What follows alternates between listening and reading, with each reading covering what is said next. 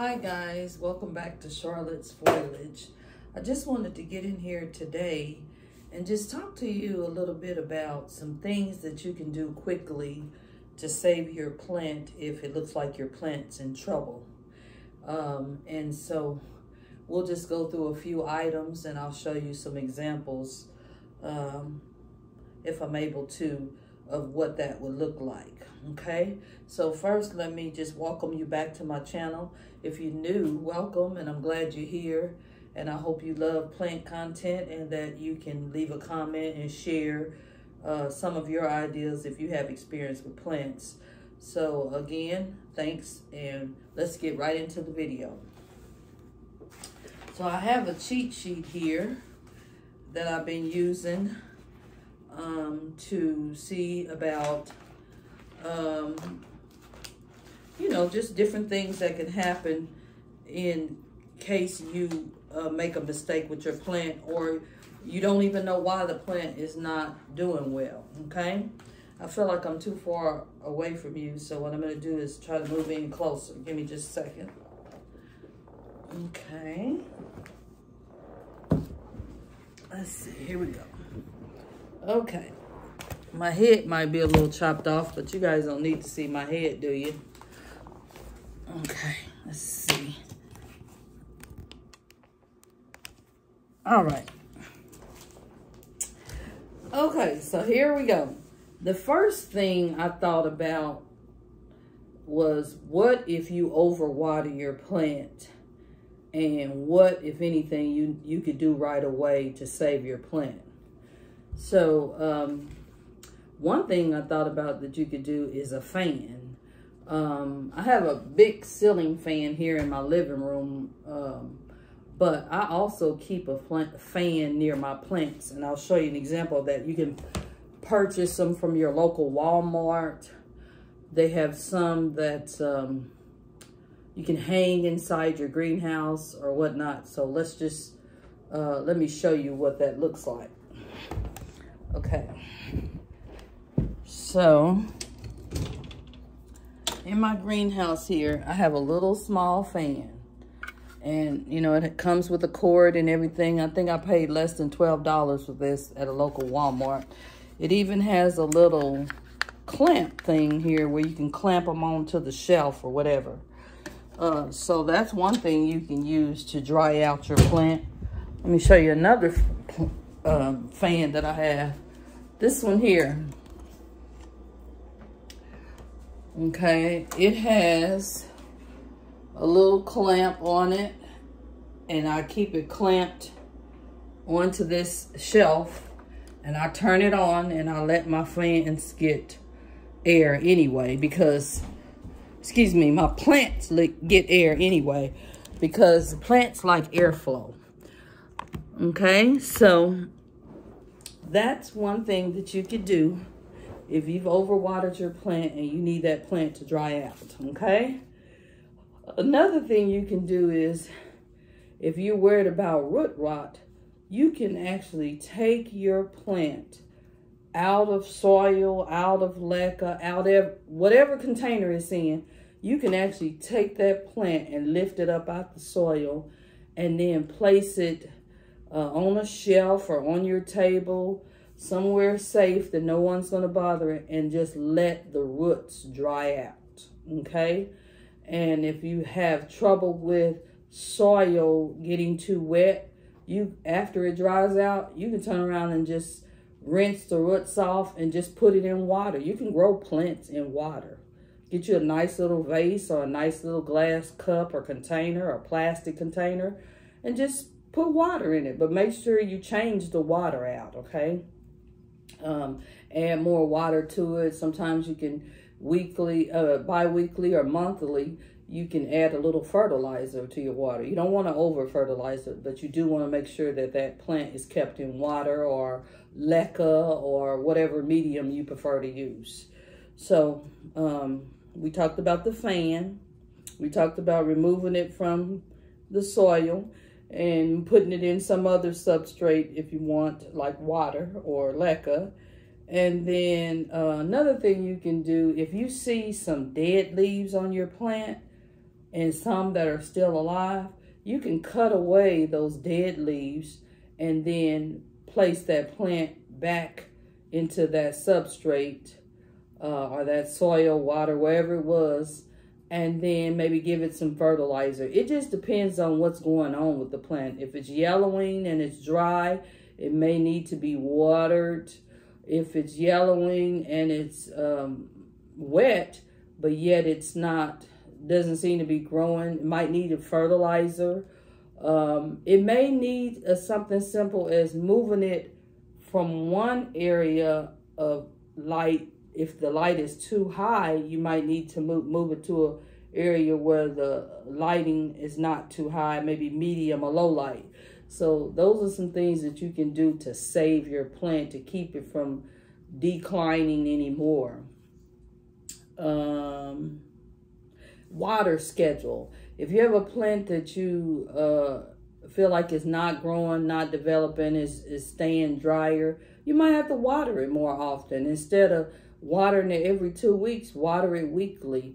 When the hot temperature is more hotter outside and the sun is coming through your windows, that plant may dry out faster. So you might need to increase your watering schedule, or vice versa. If your plant is being watered and you know that you've watered it and it doesn't seem to be doing any better or growing, you might need to cut back on your watering. So those are just some things that you can do. Some plants prefer that you let them dry out between waterings. And so you don't want to go in there and water it too soon. And then the opposite is maybe you're not watering it enough. So those are just things you have to think about. You look at the condition of the plant, where it is now, and then decide what you're going to do differently. Because I know for me, when people would tell me, or I would hear on TV, well, it could be the plant is yellowing, and it could be underwater and overwater. I'm just like, well, how do I know which one it is? You touch the soil. If your soil is real dry at that moment, and you know that it's been dry, then maybe you are underwatering that plant. If the soil is wet and the plant is still yellowing, okay, so you might need to let that plant dry out. Maybe you're watering it too much water. Maybe that the plant is holding water and not coming out the bottom of the pot. Always make sure that when you water your plant, water comes out the bottom of that pot, and you dump any excess trays or underneath that plant, because that will cause your plant to decline too. It's like you're giving it a shower and then taking that shower away and letting it dry so you can give it a shower again. That's kind of the best way I can get you to understand what plants like, okay? Now, you do have some plants that don't require as much watering. Most plants with thicker leaves, they don't require as much watering. Most plants with real dark green foliage don't require as much light. The darker the foliage, or the darker the leaf is on the plant, the less light it needs. I didn't say no light, but less light, okay? So, take, for example, this plant here, okay? This plant is very light, okay? So this plant needs more light because it's a lighter color. The foliage is lighter, so it needs more light, okay? So let me see another plant that's lighter. For example, this plant here, this is a Florida Ghost. And this, this is called a Silver Sword. This plant needs a little bit more light.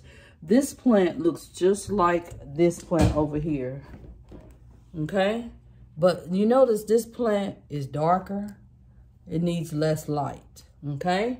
So those are just some ideas just to get you to understand what I mean when I say less light for darker foliage, okay? Let's see, what else can we talk about? Some things we can do right away. Sorry, I'm moving the camera again. My apologies. Trying to make sure you guys can see me. I'm moving around quite a bit. Some other things that you can do if you don't have any fertilizer and you say, well, I got all these plants and I didn't even know I was supposed to fertilize these plants. So what you can do is there's some things that you have around your house that you could use to fertilize your plant. One being eggshells. If you have some eggshells and you boil the water, or you say you boil some eggs and the water that you use, you can actually use that water to water your plants. Now, you don't want it hot, but you do, once it gets room temperature, you can actually fertilize your plants with eggshell water. Another thing you can use is coffee grounds or just the eggshells themselves crumbled up. I'm trying to think of some other stuff. I know orchids like a little bit of lemon juice. I'm trying to think, what are some natural things that you could do with your plant? So while I'm thinking about that, let's talk about pests. If you notice pests on your plants, or you notice your leaves are real dirty, you can use antibacterial soap and actually wash your plant leaves down and rinse them off with your little hose, or your little sprayer on your sink. You can clean your plant up that way. You can actually give your plant a shower, which helps some pests. For example, spider mites. You can give the plant a shower and it'll remove the actual bugs off of the foliage. And then you can treat it with some type of, you can treat it with the soap. You can treat it with a fungicide like neem oil. These are just immediate things that you can do to help that plant that's declining. Another thing, let's talk about root rot. If your plant is, most of the foliage is dying, but you see one or two good leaves still on there, you can cut away all the dark part that's rotting and then get rid of it. And then you can put some cinnamon, just your regular household cinnamon on that plant where you've cut it or where it's rotted at, and to cut down on pests. You can use peroxide, you can use alcohol. Another thing, if your plant is not getting enough light, and I'm kind of jumping around a little bit, is make sure your plants are wiped down with a sponge, if you can. Make sure your windows or doors or wherever the light comes in at, that it's clean. You might need to take some Windex and clean your windows, because plants need that light from outside to come in order to photosynthesize and continue to grow and develop. I'm trying to think of some other quick things you can do. Placement. If a plant has been sitting in one part of your home and it doesn't seem to be thriving, move it to another area. If you already know what kind of lighting conditions that it needs, then just move it to an area that has those same lighting conditions, but it might prefer the east window instead of the south facing window. So those are just some things that you can do, and then watch that plant change for you. After a while, you may not believe this, but you'll start getting used to your own plants and what your plants need. You'll start knowing when you need to water them. You'll look at them. Like some plants, let me show you an example. This plant here, this is a Scindapsus, okay? This plant lets me know when it needs to be watered, because the leaves begin to curl, kind of like this. And they also actually look smaller. You can see one right here is curled up there. It lets me know it's almost time for this plant to be watered, okay? So there's some things that plants do, and they'll let you know. Some plants get a little low. They get a little flatter when they need to be watered. They become limp. Another thing you can tell when your plants are needing water, their actual container that they're in is much lighter. when it's watered, then it's heavier. So that's a way that you can tell when your plant is in need of some water and some care, okay? If you've done everything, the watering, and you check for root rot, and you check for lighting, and you check for spots on the leaves, and you still don't seem to be having any success with that plant, you can actually lift the plant out of the pot and take a look at the roots. See if the roots are white or light colored. If they're dark, that means you have root rot. And sometimes you can still save the plant, but you want to get it out of that condition that it's in. And if you need to repot it and put it in a more barky soil mix, sometimes plants are in too compact of soil and they're just getting wet, and they're not, the plant is not having enough time to dry out. So on most of my videos, I talk about the soil mixture that I use. I use perlite or pumice, and I use charcoal, I use orchid bark, and I use organic soil. And I just make sure that the majority of my plants have this mixture because they like it. And I'll show you that mixture right quick. Just a moment.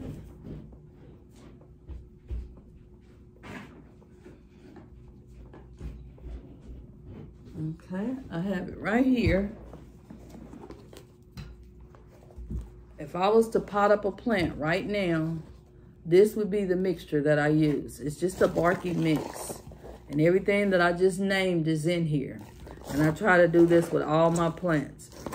Now, if there's a plant that likes to stay on the wet side, you can use some cocoa coir or some sphagnum moss, because those plants like to stay a little bit on the wet side.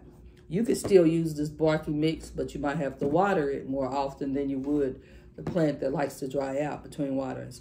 And say, well, Charlotte, I'm interested in buying a plant, but I don't know which one that I need to buy. I tend to be over waterer. So you might start out with a plant that's likes water. So I'll give you an example of that. Alocasias, and I'll show you some of my alocasias. Alocasias like light, and they don't like to be dry out. So I'll show you. I have several alocasias. I have one right here on the table. This is an alocasia. Can it dry out? Yes, but it doesn't like to dry out. Once you give it water, it'll prop back up. Let me show you another alocasia I have. I just got this one here, and I love it. This is my new plant. It's an alocasia. This is a dragon scale alocasia. See how beautiful and dark the leaves is? She's a beauty. I love her. Let me see. I got some more alocasias. Let me see.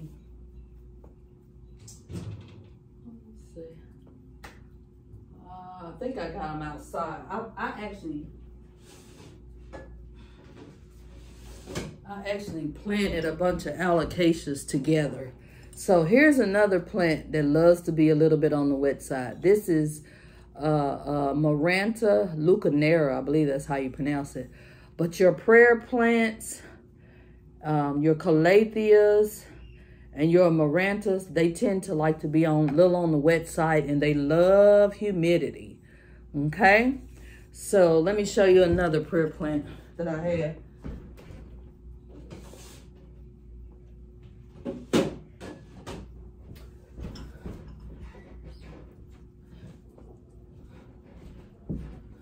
I keep forgetting the name of this plant, but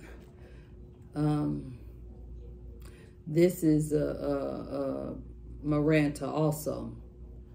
And it loves to be a little bit on the wet side, okay? And I bought this plant really small, and this plant really is growing. And but that's on your prayer plant side. They like to stay watered. So if you're a waterer, get you a prayer plant they're not always easy. They have some that's easy, some calatheas, marantas. They can be on the easy side and sometimes they can be on the difficult side. But since you're going in knowing that these plants like a little water, they don't like to dry out, that's a plus. Because for me, I didn't know that. I would let them dry out and then I would lose them. So I've killed a couple of marantas for that reason.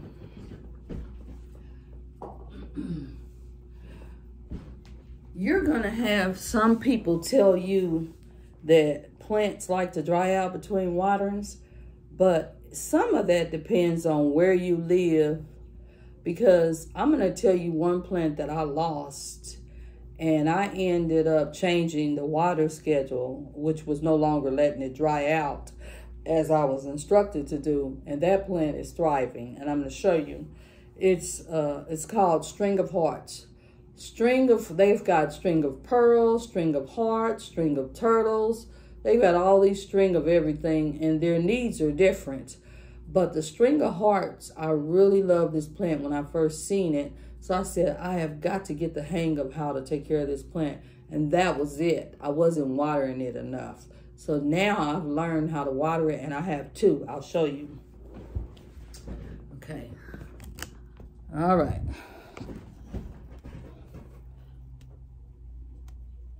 That's one right there where my finger is. That's a string of hearts.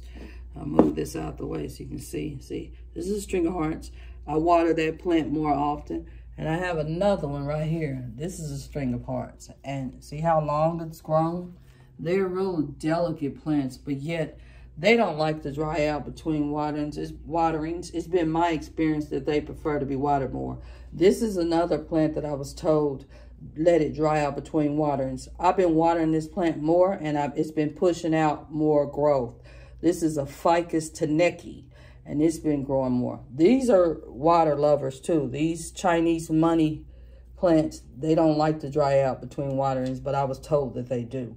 So I think a lot of it just depends on where you live and where your plants are located. Okay, so I hope that I've been helpful in kind of giving you an idea of things that you can do to save your plant from just totally being destroyed. If you have a situation where your plant dies, it happens. I've had several plants die, and then if it was too difficult for me and I did it again, then I just said, this is not the plant for me or my conditions, so I'm not buying that plant anymore. But if you're determined to learn a plant and don't have a problem with losing the plant and don't mind repurchasing it, then go for it. By all means, go for it. So let's just remember that, you know, there are things that you can do to save your plant. And lastly, one thing that is really important that you can do as soon as you think of it, after your plant is home and getting used to its new environment, take a cutting. If that plant has more than one leaf on it or more than one node on it, cut it, put it in some water, and still take care of the plant, the original plant. And that way, if you lose the original plant, you still got your cutting. So thanks again for watching. I hope I've been helpful. I hope that if you know ways that I haven't already mentioned, that you will leave it in the comments. Bye.